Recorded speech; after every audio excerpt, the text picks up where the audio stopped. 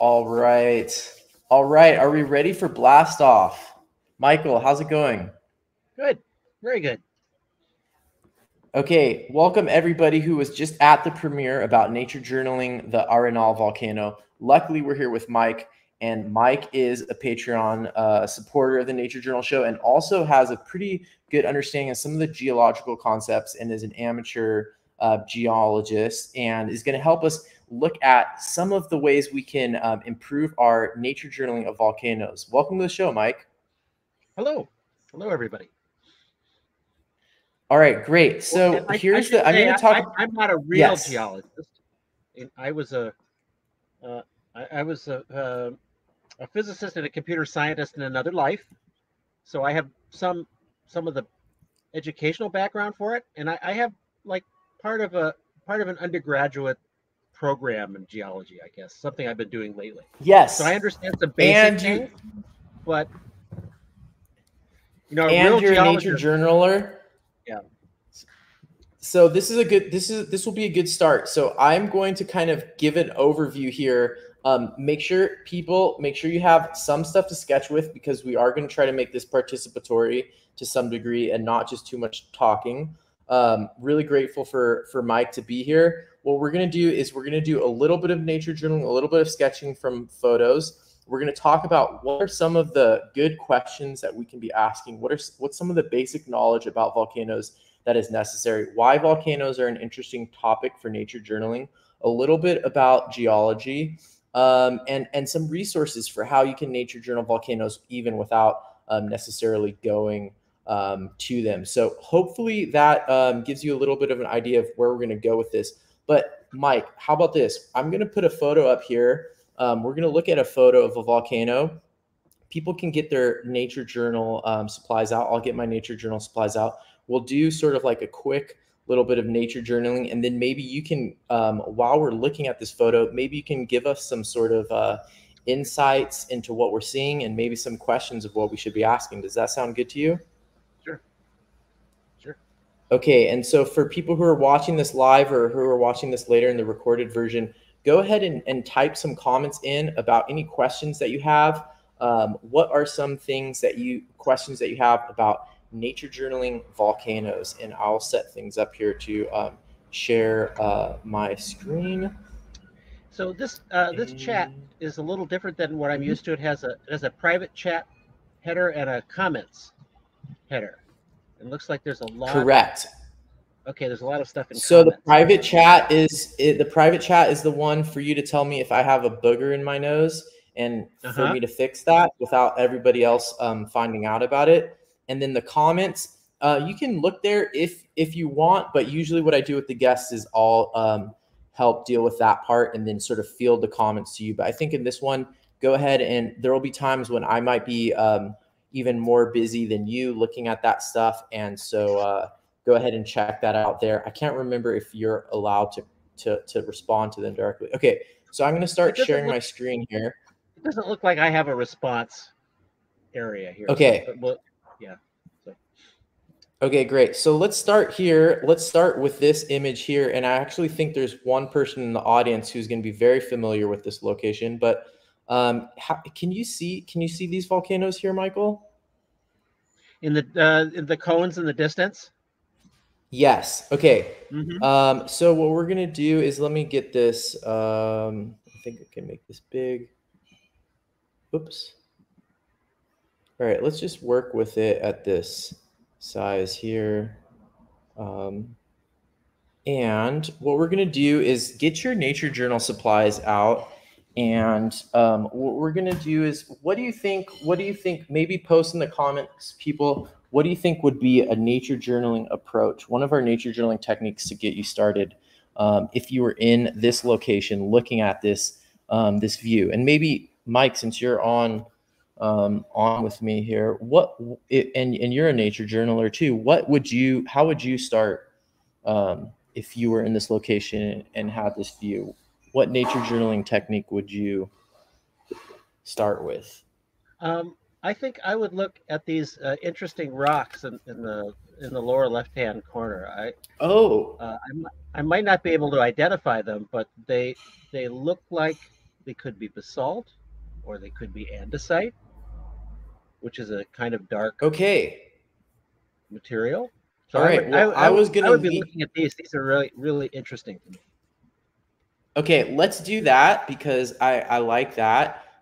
Maybe we can start. I mean, we would normally start with some metadata, so you might want. I'll give a little bit of contextual information. This is in Baja California, Mexico, and let's do. I was gonna suggest we do a landscape ito, but I like that Mike is sort of leading us in a different direction. So maybe create a little square on your page. I'm going to create, I just wrote Baja California for my metadata, and that's it for now. And maybe write that is a YouTube video, that you're not actually there. And I'm going to start with a small square and maybe get a little sketch. I was going to say landscape ito, but I like where Mike is leading us here. And these rocks are way closer at hand than the cones in the background. So let's go ahead. And if you're watching this live, let us know in the comments what nature journaling technique you would start with. Okay, so what are some questions we should be asking about these rocks? Like, what are the kinds of things we should be looking for? I would be looking at color if I was thinking about geology. Okay, yeah. Geologists have a hard time identifying rocks in the field. What they like to do is they like to slice and section, but there are techniques for figuring out what kind of rock you have. I would want to look really closely, get up really close to those rocks and look at the grain size. Can I see anything in there? Okay. All right. What is the grain size? Could you talk about that a little bit more? This is the kind of stuff that we need to know to Nature Journal Volcanoes. So igneous rocks, these are rocks that come about from some kind of melting process, are made up of various minerals.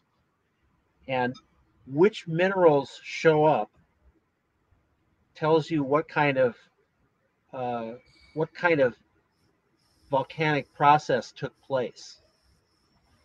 A rock that has a lot of silicon in it, a lot of tiny little looks like little pieces of broken glass, very very small pieces for volcanic rocks. That's usually that kind of lava didn't flow very much. Wherever it came from is usually fairly close. A really dark, really dark rock, like the basalts that we saw in the Galapagos, or that you see in Hawaii, those are lava flows that might be tens of miles long, and those volcanoes, as a result, get this enormous territory, like Mauna Loa that's erupting right now. Okay, great. So could you help me? Could you help with three things here? I noticed that you mentioned sort of three spectra or three continuums. From one is darkness, from a dark colored rocks to light colored rocks. Another one is steepness of volcanoes, from steep volcanoes to flat volcanoes, and then you also, maybe the third one was sort of from silicon based rocks to basalt rocks. Could you sort of explain those? They're kind of interlocked. There are reasons why they're interlocked. So rocks with all rocks have a lot of silicon in them. That's an enormous constituent part of the crust and the mantle of the earth. But rocks that have a lot of silicon in them, like granites we see in the Sierra, or the kind of rocks that come out of these the typical volcanoes in, say, Costa Rica or the Andes, they have a lot of silicon in them. The rocks tend to be lighter colored, but oxidation and other things can change that. And they also have other minerals in them. So is this right here Dark what I'm holding up to the camera, silicon. silicon? Silicon, right. And so Glass. that's silicon in an unusual state. It's a state called glass. And people may be familiar with obsidian. Obsidian is also a product of volcanoes like the volcanoes you see in Costa Rica or the Andes or the Cascades in California and the Pacific Northwest. An obsidian is another glass, very high silicon content with a lot of impurities in it, iron usually, some other minerals. So it's a darker color typically. So we think of glass as being stable. It's chemically not stable. It eventually will hydrate and kind of turn into a sort of spongy sand. So there are no 200 million year old obsidian rocks. It doesn't last that long. So over geologic time, it's not really stable. But we think of it as stable. Like glass is, whoa, that's going to be around forever. So in our lifespans, it is. But in geology lifespans, it's a very fragile material. It eventually breaks down. The darker colors, which you see in these rocks here in the lower left, are probably iron content and magnesium content, probably. The other thing that's often in volcanic rocks are minerals from aluminum. Those are the feldspars. So they bind up with some silicon, some aluminum, and assorted other atoms: calcium, sodium, magnesium, potassium. The lightest of these are the potassium feldspars. They have a kind of pinkish cast, and that gives granite its kind of pale pinkish look. It's different than the red that comes from a high iron content sometimes, like we've seen in a couple places in the Galapagos. And you probably see that some places in Costa Rica too. Does that help? So that's the chemistry. The chemistry stuff is really interesting, but it's kind of complicated. What happens with chemistry? You get lava that melts at high temperatures. Those are the iron-based ones. That basalt is a hot lava. That's why it's able to flow. And then with the more silicon that's in there, you have a lava that can melt at a lower temperature, but for various reasons it doesn't flow very well. It's very sticky. So the light-colored silicon-based lavas don't flow, and they often are associated with explosions for that reason. Okay, cool. All right, so what I'm going to mention here for people who are trying to nature journal along with this, definitely check the live chat. There's some good comments on ideas of how to approach this scene from a nature journaling perspective. One thing I want to point out is that if you're tuning into this live, this is going to be more of a combination of sketchnoting and nature journaling, because we're hearing a lot of information from Mike. And one of the things we might want to do is capture that in sort of note-taking form. One of the things you can see here is I have several of these sort of basically like they're spectra. They're trying to show sort of this, a gradient from a steep volcano to a flat volcano, or a gradient from a high temperature to a low temperature.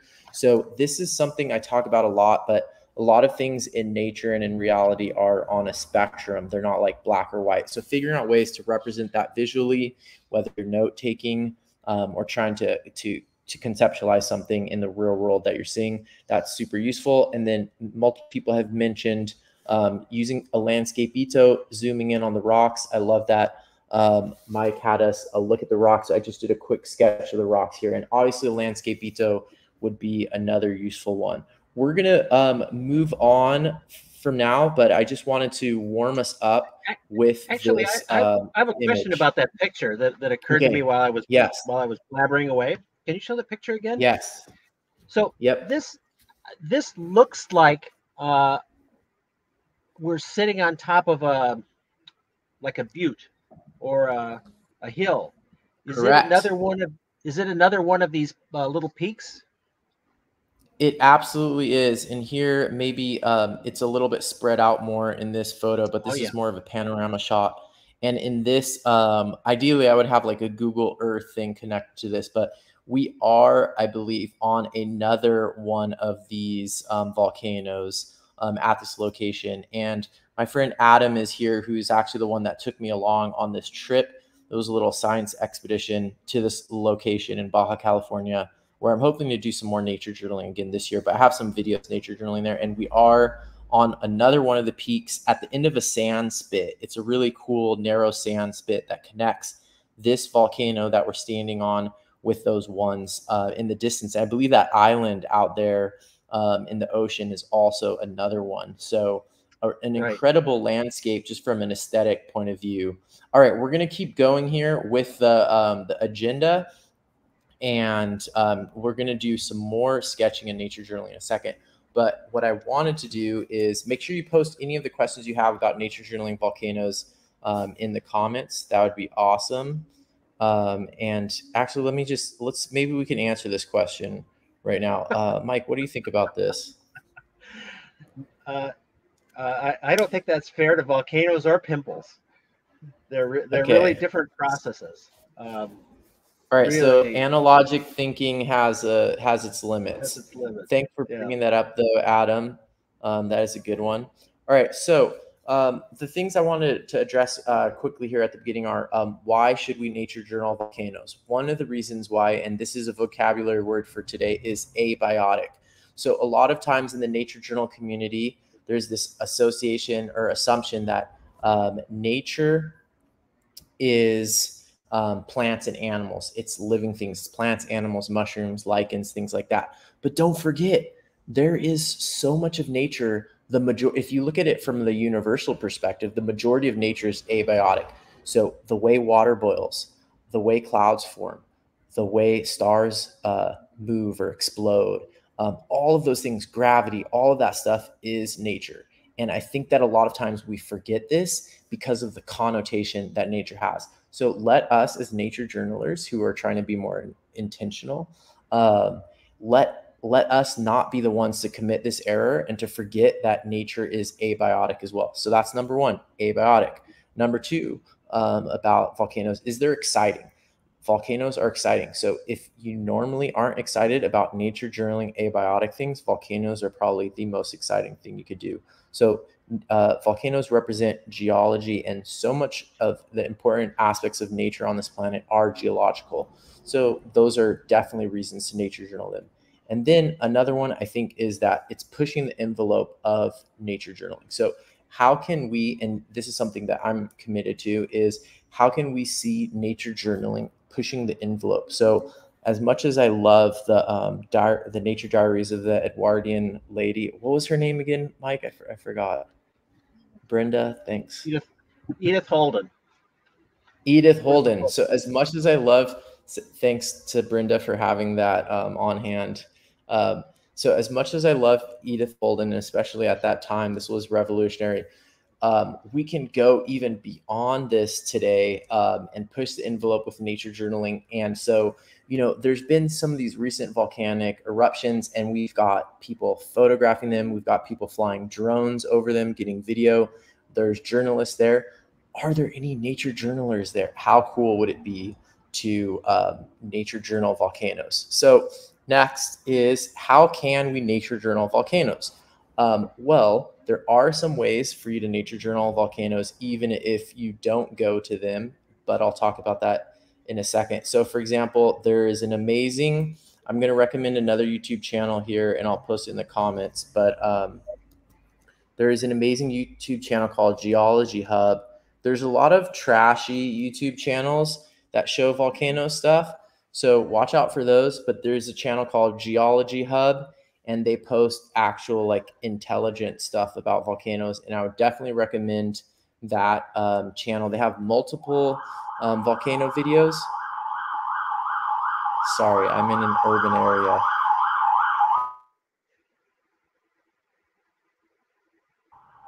I am in San Jose, Costa Rica. I don't have control over the sounds here. I highly recommend this channel called Geology Hub on YouTube. They have multiple videos and they have a live cam of the eruption in Hawaii right now. So check that channel out. And then a couple things to be aware of when nature journaling from videos. I'm going to just give a couple things really quickly here. Tips and pitfalls for nature journaling from videos. Make sure you use metadata. So here I didn't do very much, but I've seen some people do very good jobs of this. Kate Rudder, who was here a moment ago and perhaps is still here, I've seen her metadata when she's watching a video. Multiple other people do a good job of creating a metadata entry on their nature journal page showing that they're watching a video. So if you're nature journaling from a video of a volcano, that's very different from nature journaling from volcano in real life. And please write something on your page distinguishing between those two, just to make it clear, especially if you're going to post it later on so people know that you're not at that volcano.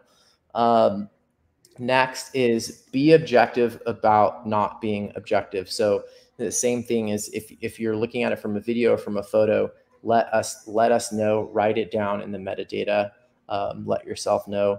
Be critical and engaged as you would be in real life. So if you're watching a video on YouTube, make sure that when you ask your questions and you kind of do your normal nature journaling processes, that you're not just taking for granted this video and just sort of like absorbing it passively.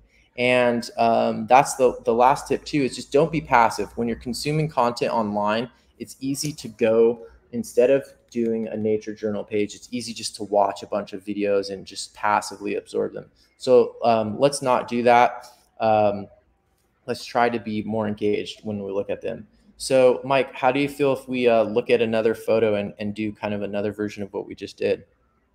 Could I say something about, I guess it's just generally safety and dealing with volcanoes. There are two. Yes. There are two main kinds.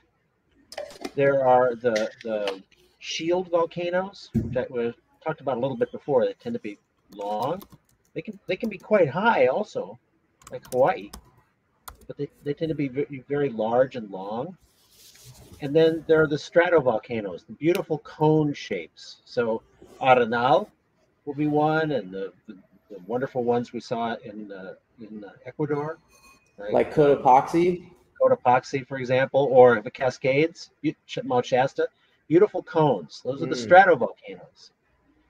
Now, those things don't erupt all that often. Usually, I mean, they may erupt for decades and then stop for thousands of years.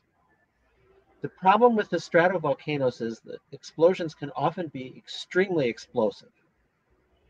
So if you feel like, if you were around in 1980 and you walked up to Mount St. Helens when there were little earthquakes going on up there and thought, well, I'll do a little journaling, as unfortunately a couple of people were kind of doing. There was a geologist on station there who called it in, and that was his last phone call. They can be kind of explosive, so be very careful and kind of sample the local expertise if you're in an area where a stratovolcano is going off, because you may not want to be around there. You may be better off seeing that from the drones a few hundred miles away. The shield volcanoes, like what's going on at Kilauea or at Mauna Loa, they're usually not explosive, and they're generally fairly safe. You can't go swimming in it.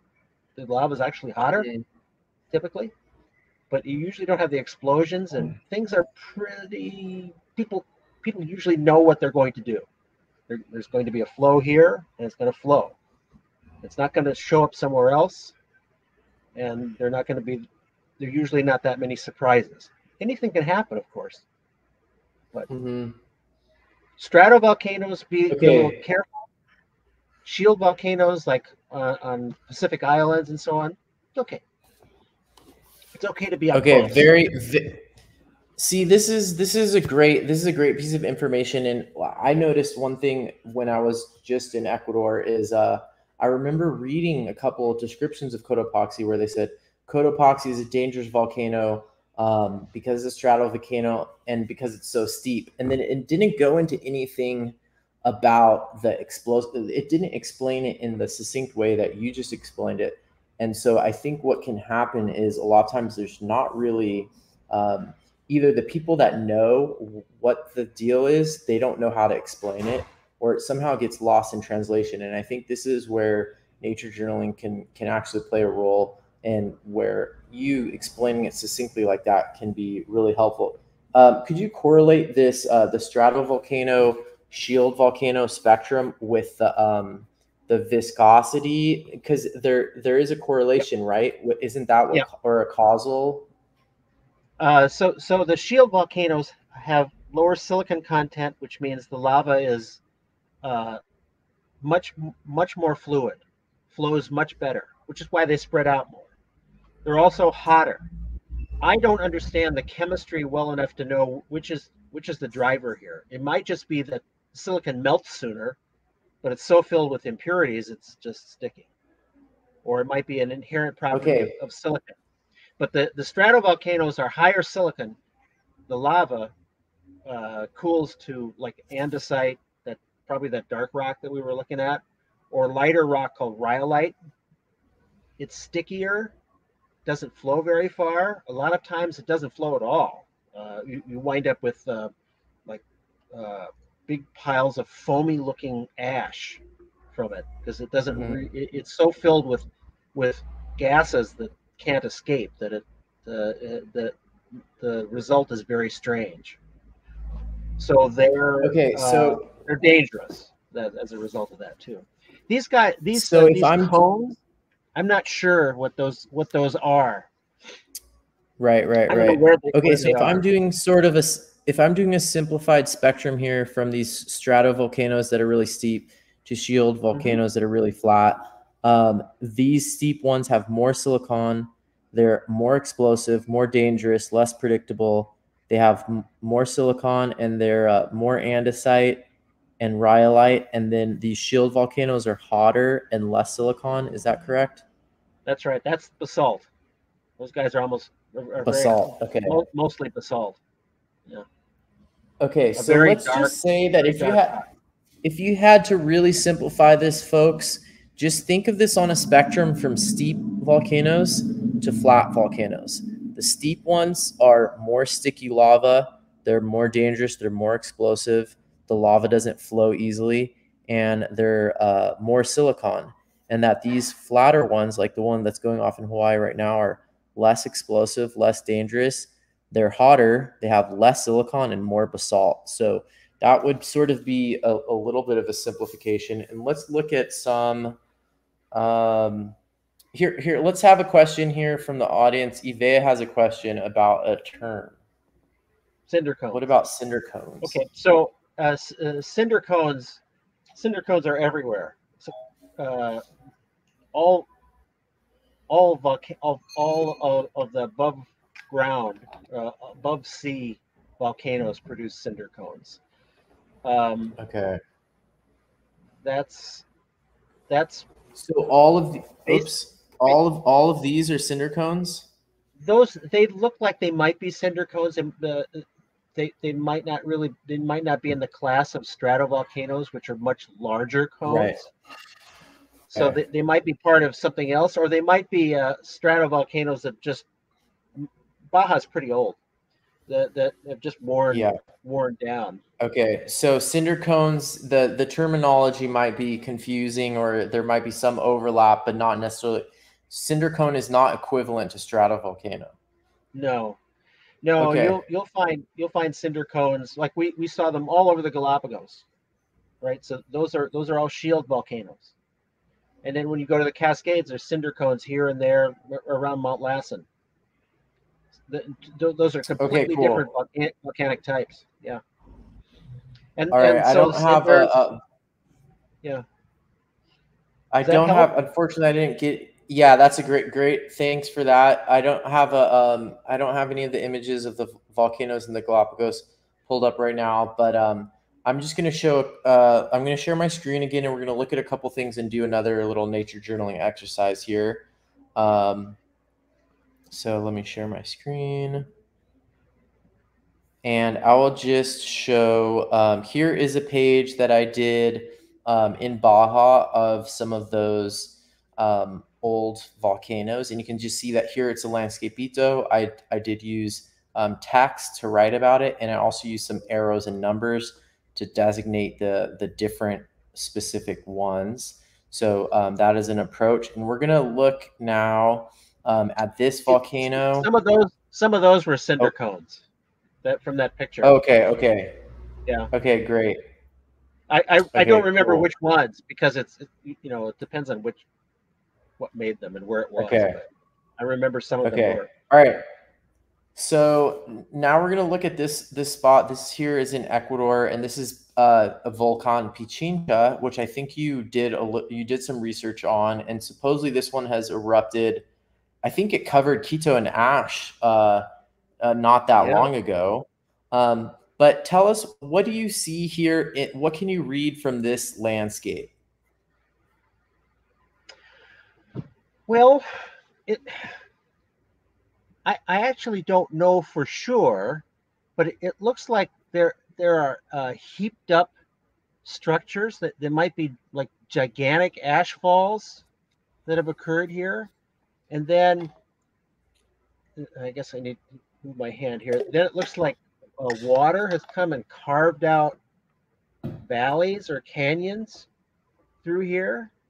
I'm not sure though, because I kind of Okay. expect the orientation to be a little different, but Yeah. it One thing I want to point out, everybody, is when you have someone that says that they're not sure or it depends, that is the person that you want to trust. When someone says, I know everything that's going on here with 100% confidence, that's the person you don't want to trust. So thank you, Mike, for showing a true well, signs of someone who I'll bet there's actually. an Ecuadorian volcanologist who could tell you everything you want, everything here and then some.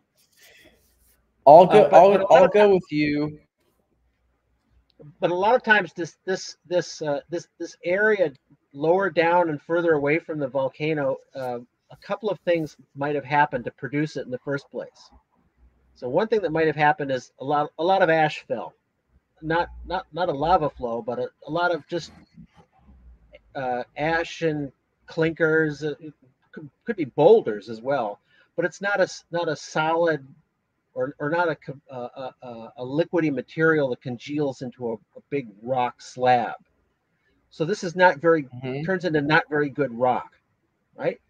So it's easy for water to come coursing through here and carve out channels. The other thing that can happen, and I'm not sure about Pichincha, it might not be high enough. The volcano can have a glacier sitting on top of it. This hasn't exploded in 10,000 years. Nothing's happened. It's built up a massive amount of ice and snow. It's like Mount Rainier in Washington Mhm. State.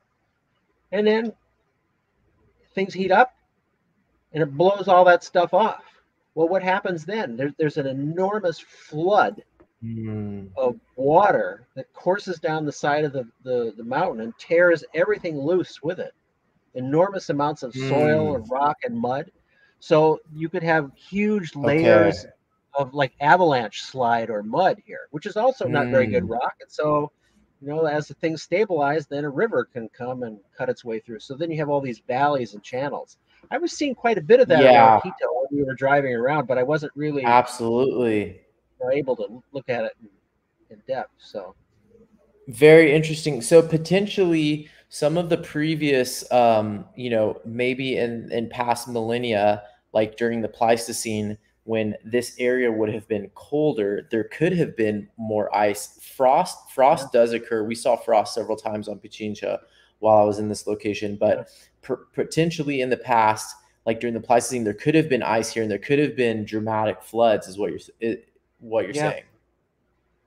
yeah, almost Okay, yeah, certainly. the erosion part is very interesting. And what sort of nature drilling techniques do you think would be good in this kind of situation when you're this far from a volcano?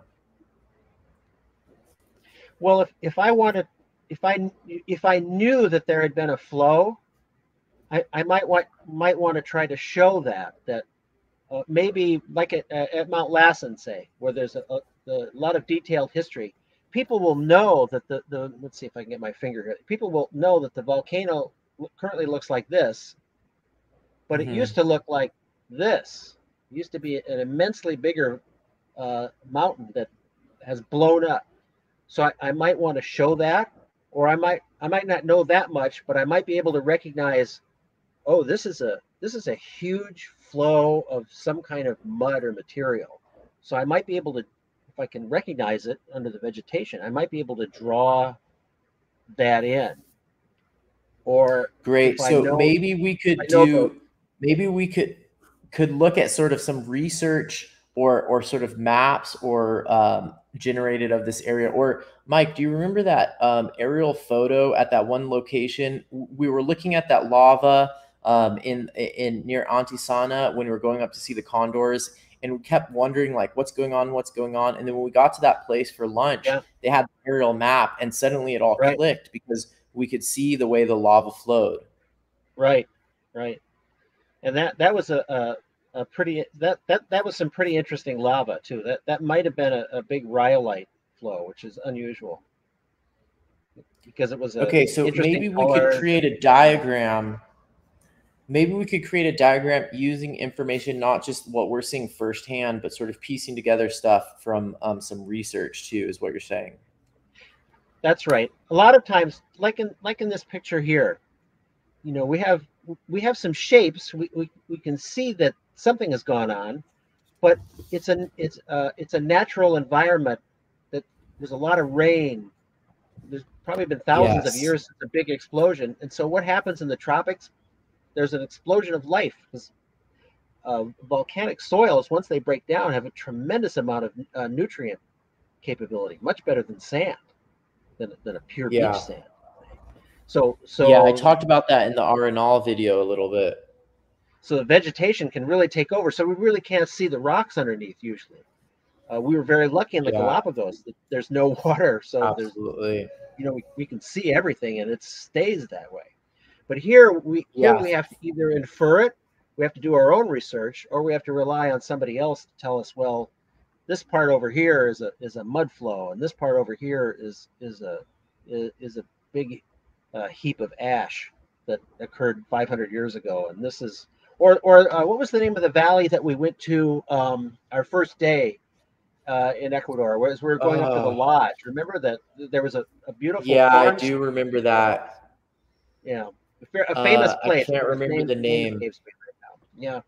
I So if I had that journal, I would know. there you could actually people can tell you where the flows were because they're not that long ago. Yeah. Yeah, definitely. Yeah, that was really interesting. Thanks for pointing out the fact that of all these things that can happen afterwards, and you know how much rain and vegetation affects it. That's really interesting. I'm going to show the page that I made from this. I basically just did a landscape ito. I do have a bunch of questions in here, and I do have a diagram showing the soil here, which I'm going to show you a short video of in a second. But there's topsoil, and then there's this really thick layer of sand. And you can see in my questions here, I asked a lot of questions about that, and I have emailed Mike some of those questions. So I'm going to show you a little video here showing that soil, and see what you think. And we can sort of, in our nature journal, we can track these historic events.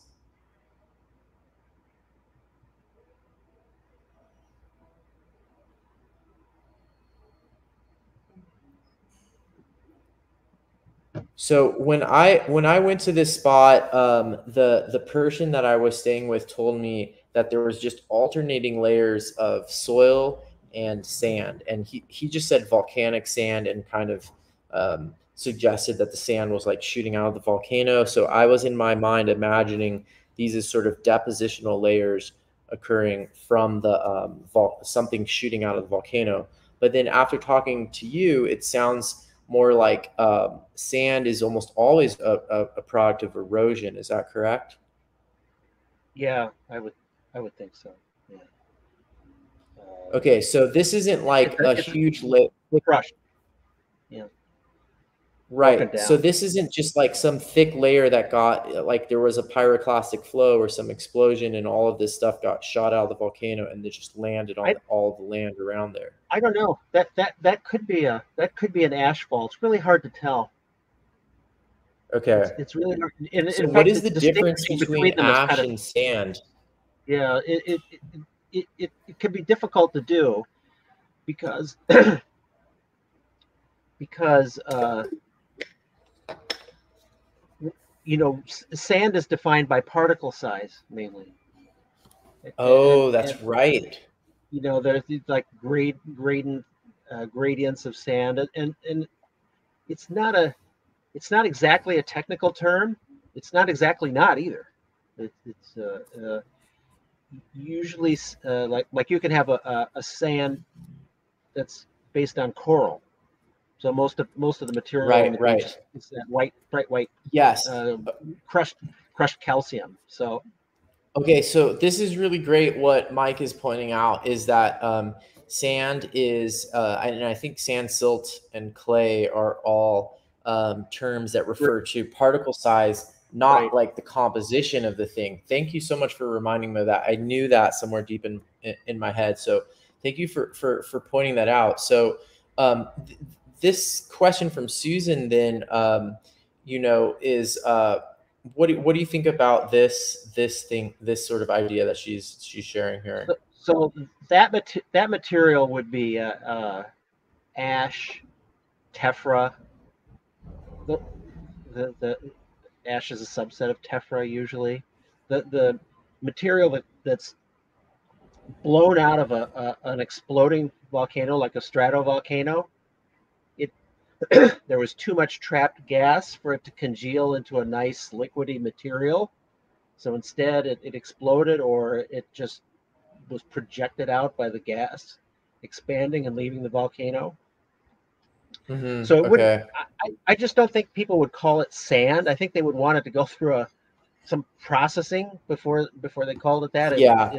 It was in a river. This felt like sand. This totally felt like sand to me. Mm-hmm. It felt very high quartz or very high silicon to me when I touched it. So in Yeah. my head, ever since I was there, I've been trying to wrap my head around what exactly that sand was, how that came out of a volcano. So I think that I'm getting So there, and also just a one of the reminder things. that our nature journal pages don't have to be answers. We can stay with the open questions. Yeah, I think it's a really good question. I really am not. I don't have a firm understanding of the difference between them. It seems like sand comes up in the context of some further processing that's taking place with the rock. Like why Right. wouldn't ash Okay. be called sand after it's Right. sat on the mountainside for a while and then been washed down by a flood? Okay. It's the same Right. Right. chemically. It's the same material. It goes through a little bit more abrasion and beating, as it's tumbled Right. in a mud flow or in a stream or even in the ocean, but it's chemically the same Yeah. material. So Okay. Cool. All right. Well.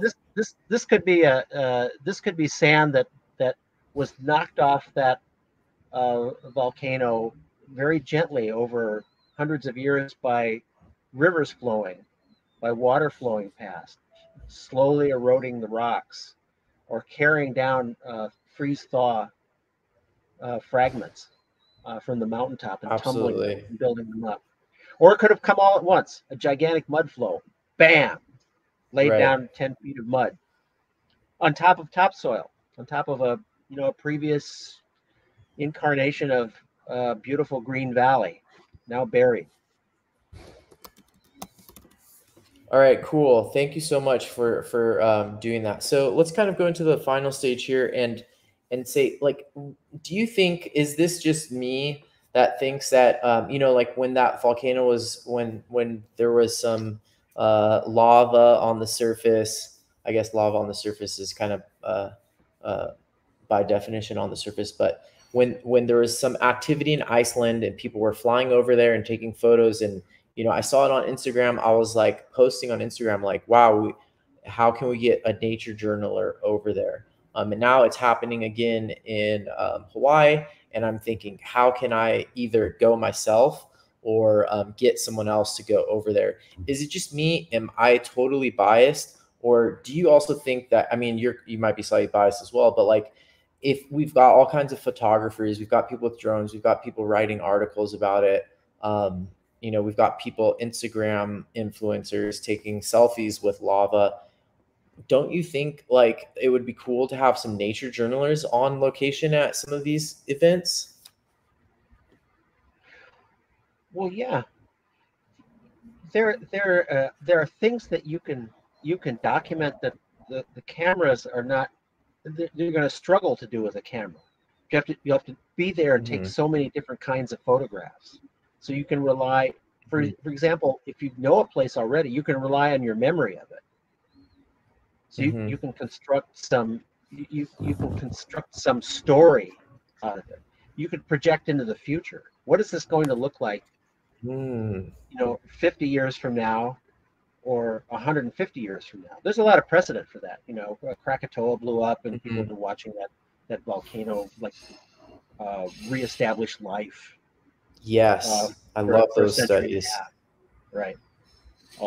To some extent, you can see that at Mount St. Helens. So you could use your imagination. That camera doesn't Mm-hmm. have any imagination.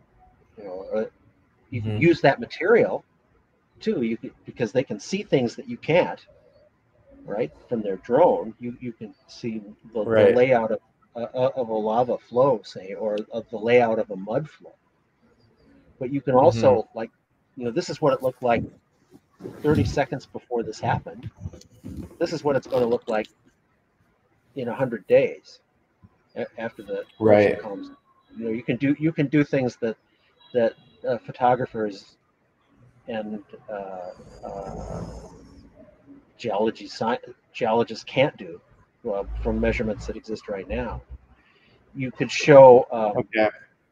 you can show some projection of what's going on too, that are possible Right. but difficult to do with pictures. Okay, so right now this is this live stream is on YouTube, it's on the Facebook Nature Journal Club, and it's also on my LinkedIn. So if there's, you know, some scientists or researchers on LinkedIn who just happen upon my LinkedIn profile and they see this, how can we convince people like that, like volcanologists or people from like National Geographic who are paying, they probably pay these photographers and drone pilots, I think probably have a pretty big budget compared to the materials needed for nature journaling. How can we convince people like that of the benefits of having a nature journaler on the team?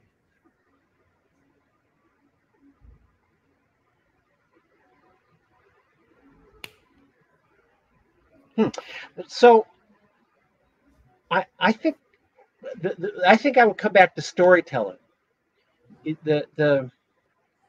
uh, the volcanoes are a, one of the few geologic processes that happens inside human lifespans. We don't see continents colliding. We don't see we see earthquakes, but we don't see like tectonic shifts, which are really important. But we only live 100 years maybe, and some of these processes take tens of thousands of years before they really make an impact. So I think, but even with that, while volcanoes are pushing it, the, the effects of an eruption take decades. So we can tell stories about what's happening that aren't available, that are right at the edge of what's available. So you can make predictions about what's going on, or you could uh, tell a story about what was here, what's happened in the eruption, and what's going to be here after the eruption is over. I keep coming back to that. I think that's an interesting thing that the documentarians can't really do. Um, Yeah, I love that. I love that timescale piece, Michael. And I was just over here writing that down because I love that concept that the volcanoes are one of the few geological processes that we can tell stories about on our own timescale. And I think that's just a really poignant way to sort of wrap up here.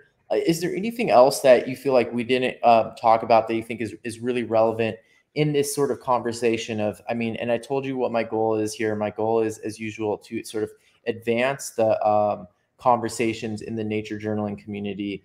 And in this particular case, advance the conversation around geology, abiotic processes, and volcanoes. Like, what are the questions?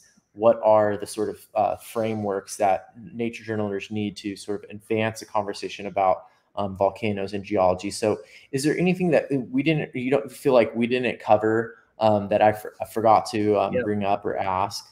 Well, they're big subjects that they wouldn't fit inside the time we have. There are two that I can think of. The first one is the effect that these have on climate. And there are multiple Mm. dimensions here.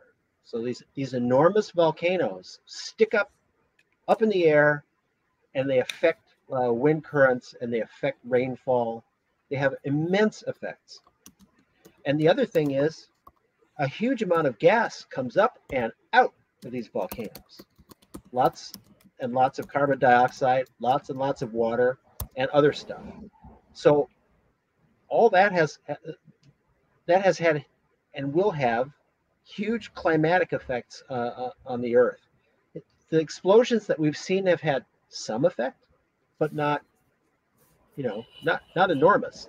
But in the past, some volcanic eruptions have wiped out 90% of the life on Earth. So they're worth paying. This process is worth paying attention to. It's made a big difference in how the Earth works. The other thing that we didn't pay any attention, we didn't get to really, is why are there these volcanoes? Why are they there? What are they? Why do we have one kind over here and we have this other kind over here? What's going on? What are the processes there? This is something that's really, really slow, beyond our lifespans, but it's fascinating. Why do we have in Ecuador? Why do we have one kind of volcano on the mainland and one completely different kind of volcano out in the Galapagos? So, what's going on there? And they're big questions, and they have a lot of relationship to how we think the Earth works, what we know about the Earth, how the Earth works, and what we don't know about how the Earth works. Yay, I'm so glad I asked that final question. That's always that's the most wise question that I've added to my list of questions, because it's the things that I don't think of asking people. So thanks for sharing those, and I'm really glad you mentioned the There's some climate great one. people to talk about things like that too, as both the climate side and this incredible, the incredible story of this amazing planet that we're on, which may be unique. Maybe probably the only one in the solar system that's behaving this way. It's got all this liveliness in its geology. So I did read a book. I did read a book about earth sciences, and it had some sort of calculations about what's the likelihood of other planets with life, blah blah blah, and the fact that we have the level of geologic activity that we do with like moving plates and all this is one of the factors that makes our planet super unique, and is potentially one of the factors, a potentially prerequisite for they haven't found any other. Thanks, James, for pointing this out, that I don't think they have found any other planets that have anything like it. So thanks for pointing that out as well, Mike. Mike, thank you so much for being on the show. And I should just point out here, I usually forget to do this, but Mike is one of my Patreons, and this is the main way that I support the work that I do. And I'm bad at self-promotion, but and I don't really sell very many things. I don't sell like watercolor supplies or anything like that on my website. The main thing that I do is I'm trying to advance the conversation, advance the practical ways that we can use nature journaling. So the cutting edge of nature journaling. In a month from now, I'm going to be learning how to climb up into the rainforest canopy because I want a nature journal up there. Right now, I'm trying to help you or other people nature journal at active volcanoes. So I'm trying to advance the way that we use nature journaling and advance the ways that nature journaling can be used in applied ways. So if you want to help that mission, and this is what I do full time, it doesn't really pay that well. But if you want to advance that mission, check out my Patreon. There's also a lot of cool people there and cool benefits, but the main idea is advancing nature journaling in applied ways. Thank you so much for being on the show. I think this was really fun, and I think this is an important topic. Thank you. Thank you for having me. All right. Thanks, everyone, for joining in. And for those of you who watch it afterwards, the recorded version, I'll see you next week. Bye.